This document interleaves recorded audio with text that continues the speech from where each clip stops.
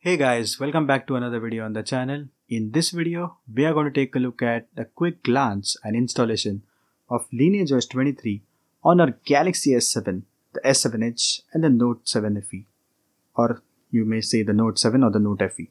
So without wasting any more time, let's take a look at it. So guys, this is the Galaxy S7 running the LineageOS 23 GSI, which is based on Android 16. And yes, this is a GSI based ROM, which means obviously this is flashable zip.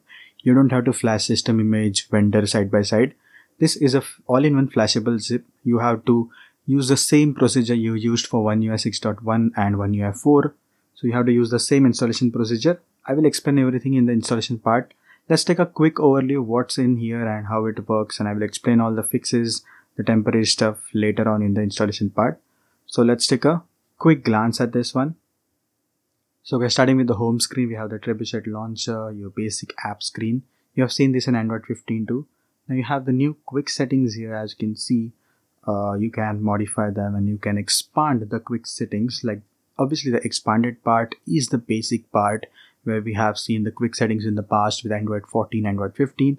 But now you can shorten them and fill more space for your quick setting. Example, for the modes, you can just tap it and tap this small you can call it as a button or a trigger part or action thing, something like that, and it will become a small icon. Again, you can expand it to make it longer, and you can also see the title. So when you have a short icon, obviously the title will be hidden and it won't be visible, but when you expand, you can create a look like that, and you have that for the internet, Bluetooth, and you can do that for any of the toggles. And you can also see you have the device controls properly written, so you can obviously read if there are some difficult icons which you may not be able to see. Then you have other icons which you might add, categorized well, connectivity, utilities, display, privacy, accessibility, and these are provided by apps.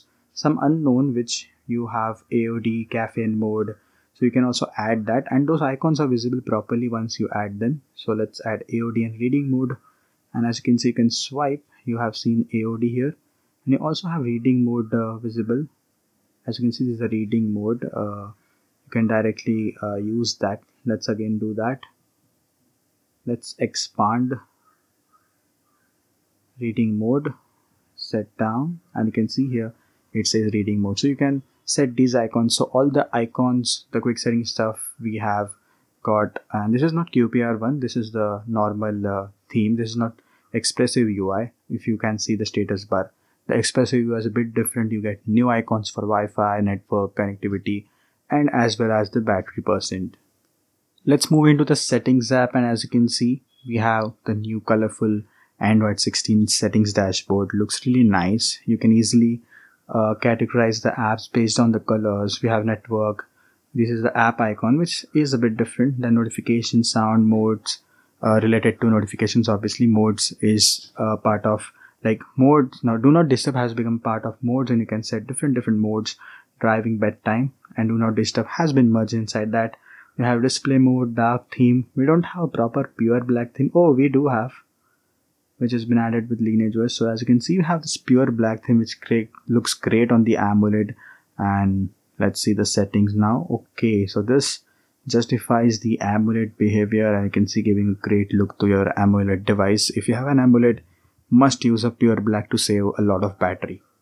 Now we are going to explore the settings one by one, and we're going to see just a quick glance. So this is the network and internet, connected devices, and you can see apps. You have default apps, everything. You have also set an default assistant app.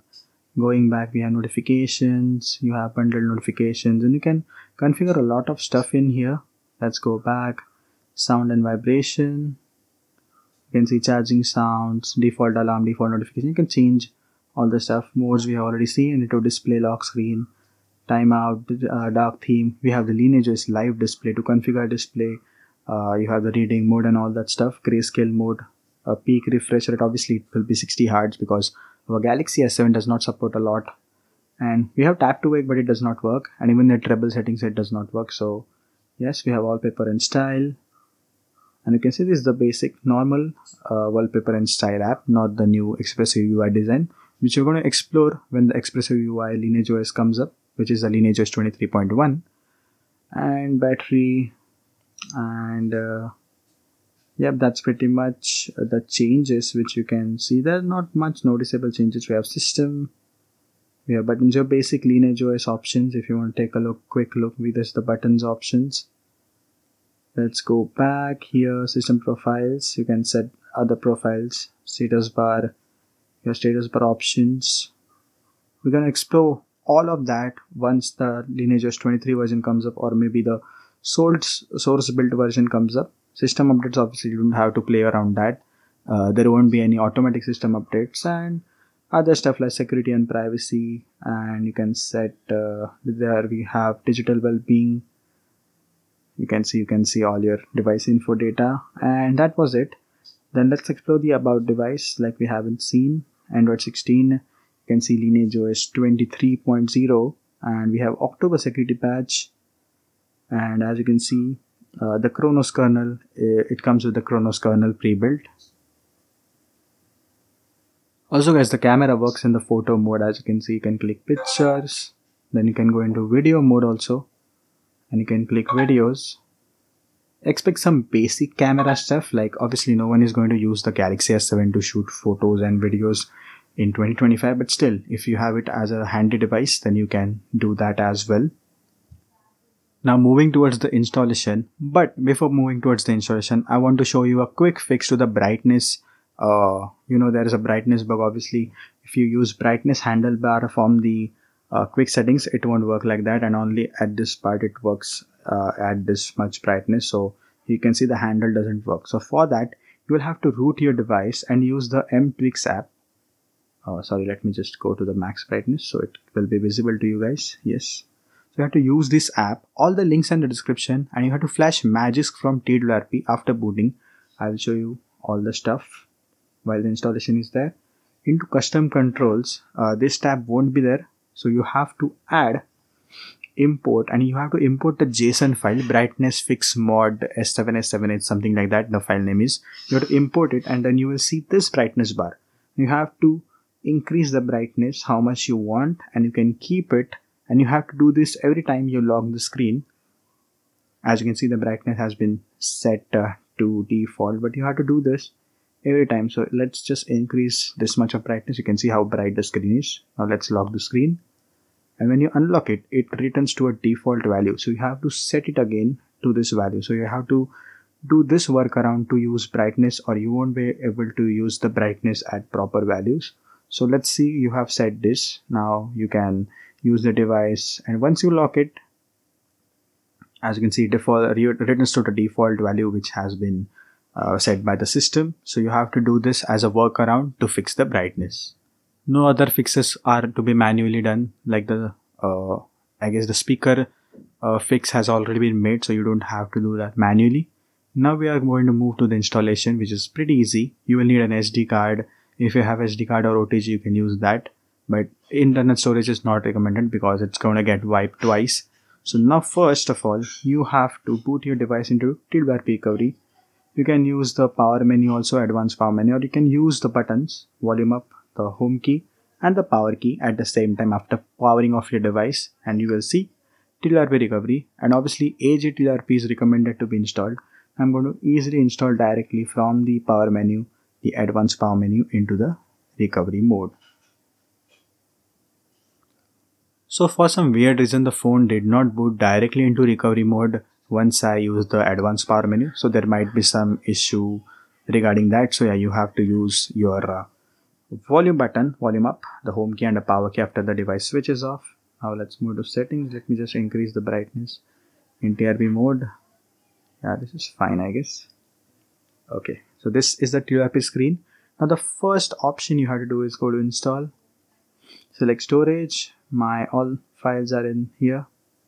As you can see, these are the files you will need. Now first of all, you have to file universal repartitioner, and you have to just swipe to flash it. Now let this get flashed. This will auto reboot your device into recovery. As you can see, hold volume and power buttons until the screen goes black if you want to cancel it. Now after the device boots into the TWRP recovery mode, now you have to check for any mount errors.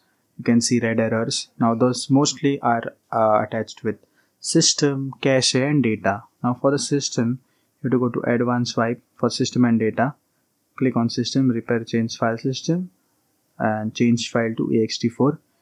You have to repeat same for the cache partition, ext4. Now for the data partition, you have to change file system to f2fs. As you can see, I have already changed it to f2fs, so for me there's no need to do that. But then afterwards you have to go to advanced swipe. After using all that, all the partitions will be normal. You have to use this option. This will wipe all your existing data, your cache and all the stuff. Now make sure you back up your internal storage, all the files which you have, and use an SD card while installing the ROM.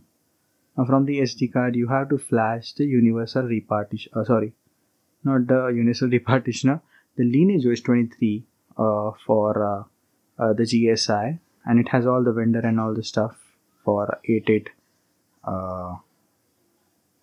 our device, the Galaxy S7, S7 Edge and the Note 7 or the Note FE. And I hope you guys are not using the Note 7 because it's not recommended, but yeah, it should be the Note FE. And as you can see, the installation is being done. Let's meet after the process gets finished. As you can see, the GSI has been flashed, or you can see, you can also call it as a whole ROM because it has everything, vendor kernel and the system GSI too. You have to reboot system and wait for it to boot into LineageOS. And this might get stuck on the splash screen or the boot logo for a longer time, so you have to just wait. Your device might heat up, so just keep it aside and wait for the LineageOS boot animation to show up. Here we go, we have the LineageOS boot animation. Now wait for it to boot. We have to again move into the TWRP recovery to flash the no setup wizard zip. Now once you see the setup wizard screen, you have to just long press the power button. I hope you guys are able to see, the brightness issue with this ROM. You have to power off the device. It is getting shut down. And boot it into TWRP. Let's meet there. As you can see guys, we are back in TWRP recovery mode. Go to install. You need to install the no setup wizard zip. You can also install Magisk, or you can install it later. I'm just installing the no setup wizard zip and rebooting into system. Let's wait for the phone to boot. Now as you can see, we have skipped the setup wizard and we are directly onto the lock screen. And this is the home screen. Let me show you. Now if you don't have responsive, you can see you don't have these back buttons and the quick settings is not getting loaded. You just need to reboot again. Your normal restart and restart the device. Now after restarting the device again, the device will work normally. And let me just adjust the brightness. As you all know, you have to use a fix for brightness. So this is the brightness at maximum, and this works how, as you can see, you can go back, you can go to the home, you have recent apps, and you can also call the notification panel. So this is how the LineageOS 23 GSI needs to be installed, and follow the instructions properly. You'll be able to boot it, and then you can also use Google Play. As you can see, you have Google Play, and these are the basic device apps which are present. So that is it for the installation and a quick glance at the LineageOS 23 GSI on your Galaxy S7, the S7 Edge and the Note FE, which is the Samsung Series 8890 Exynos. So that was it. I hope you guys liked the video. If yes, press the like button. If not, the dislike button is also there. Subscribe to the channel for more such videos on the Galaxy S7. And yeah, that's it. Leave your feedback in the comment section, and if you need any help, you can also post that in the comment section as well. And guys, bye bye, take care, see you guys soon, good day.